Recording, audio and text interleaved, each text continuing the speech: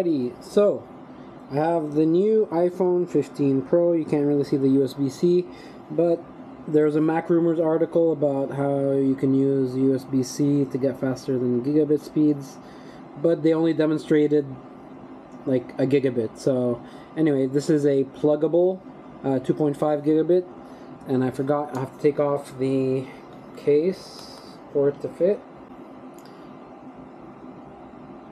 So it was there. You can see that it says Ethernet because I had it plugged in earlier, and then but if I go into settings,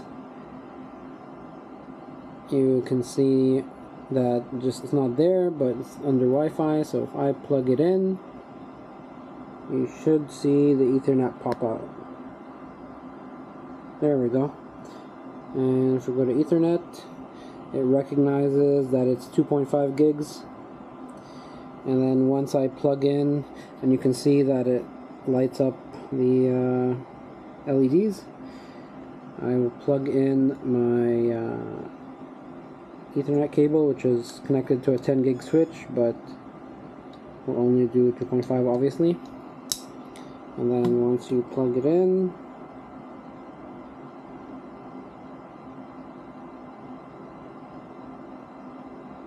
hey Siri, open speed test.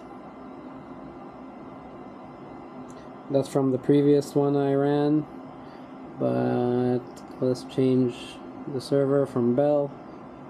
We did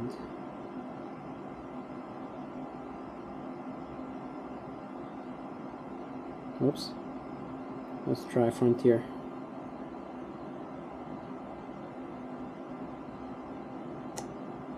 Their server must be slow.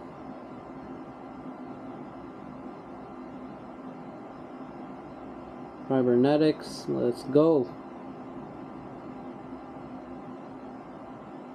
And there you go.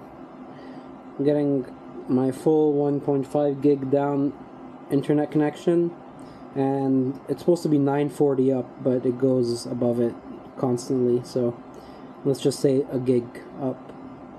And there you have it. It's true.